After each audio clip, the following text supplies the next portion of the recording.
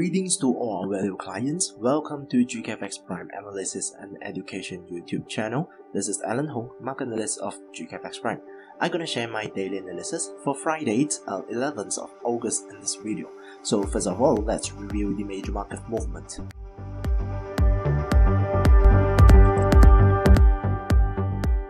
The first instruments we are referring to the US dollar index, which measures the greenback strength against a straight-weighted basket of 6 major currencies. So it was held steady against the other major currencies on Thursday, floats around 93.38 as the release of disappointing US producer price inflations and jobless claims reports continue to wait, and as investors turn their attentions to additional US inflation data due on Friday. So the US Commerce Department says producer price inflations and its core reading both unexpectedly declined last month. In addition, the US Department of Labor said initial jobless claim increased unexpectedly in the week ending August 5th. So the reports came after a series of upbeat US employment reports had failed expectations that the Federal Reserve will stick to its plans for a third interest rate hike this year.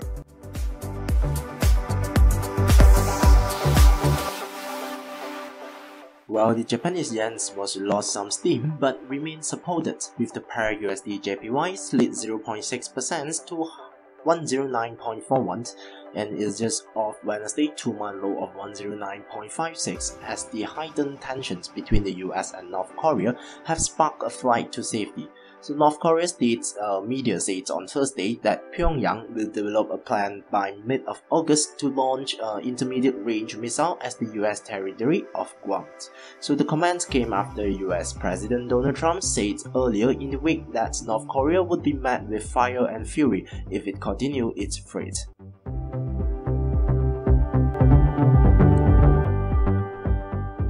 On the other hand, the Kiwi was dropped sharply on Thursday, with the pair NZD USD tumbled 1.19% to 0.7279 after a widely expected move. The Reserve Bank of New Zealand left the interest rates unchanged at 1.75% on Thursday, but added that it still expects inflation to rise gradually. So the Reserve Bank of New Zealand's Governor Graeme Wheelers said monetary policy will remain accommodative for a while, and that the Kiwi had risen since the last monetary policy statement in May, partly in response to a weaker US dollar. So Wheeler added that a lower New Zealand dollar would help increase inflation and achieve more balanced growth.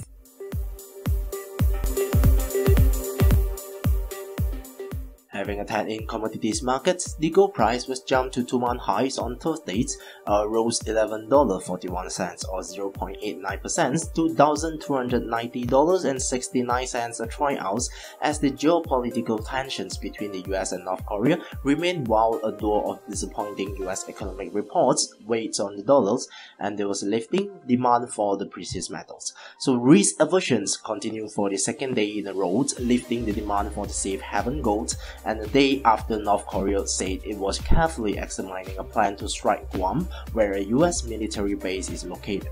So the release of inflation and initial jobless claim data failed to offset the flight to safety as both reports undershot expectations, stoking uncertainty over the Federal Reserve's ability to raise interest rates later this year.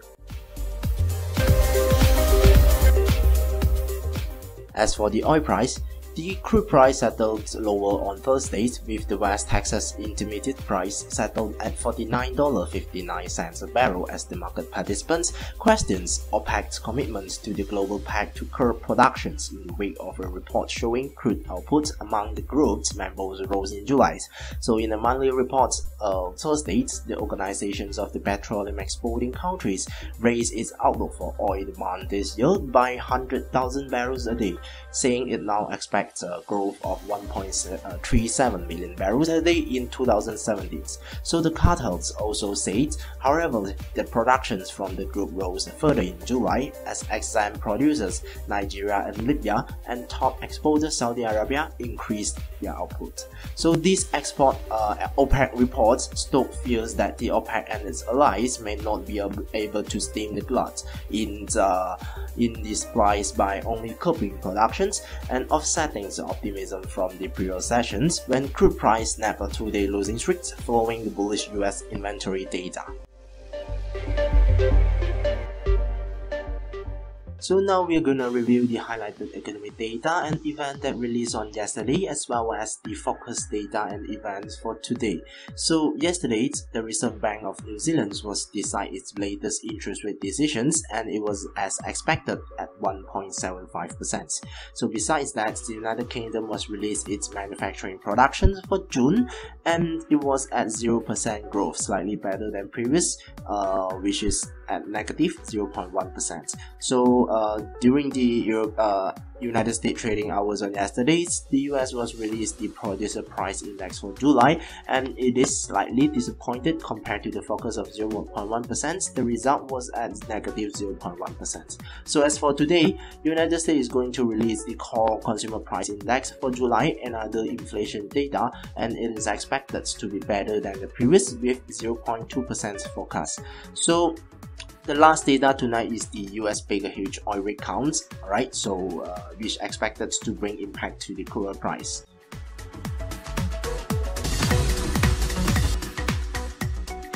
Now let's take a look for the technical analysis.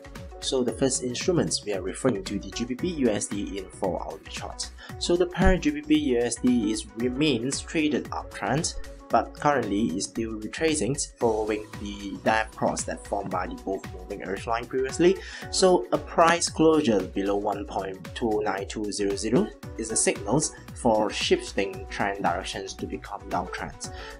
So the next target or support level we can refer to 1.27300. Otherwise, a price closures above 1.30300 suggested to continue its uptrends and move further higher towards the next target of resistance level at 1.31000.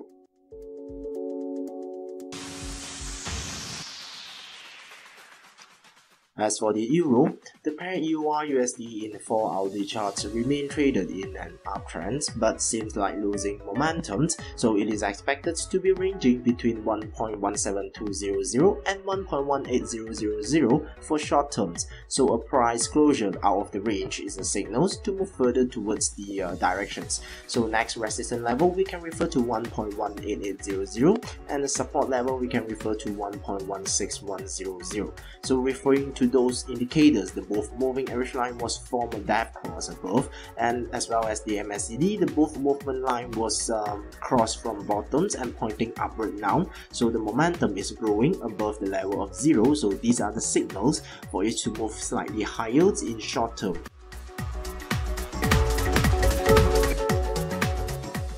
As for the Kiwi, the pair exactly traded against the US dollar remain in a downtrend, so a price closures below 0.72500 suggested for it to continue its downtrend and move further lower towards the next target of support level at 0.72100.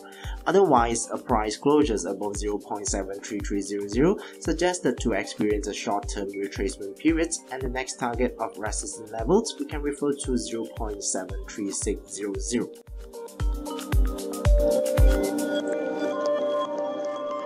As for the Aussie, so the AUD USD remain traded in an uptrend as well, but currently is still retracing, so a price closure below 0.78100 is the signals for shifting trend directions to become downtrends and expected to move further lower towards the next target of support level at 0.77600. So otherwise, closures above 0.78800 suggested to continue its uptrends, and the next target we can refer to 0.79400 as the resistance level.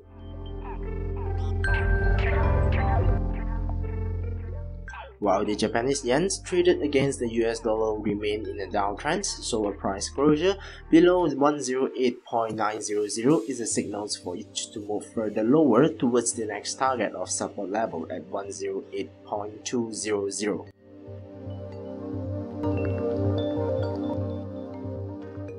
As for the commodities markets, due to the risk aversion's momentum, the gold price remained traded in an uptrend, so a price closure above 1289.00 suggested to move further higher towards the next target of resistance level at 1295.00. And the last instruments we're referring to the West Texas Intermediate crude oil price. So it is currently in an uptrend but seems like losing momentum. So a closure below 48.2 signals to experience a short-term retracement period and are expected to move lower towards the next target of support level at 47.1.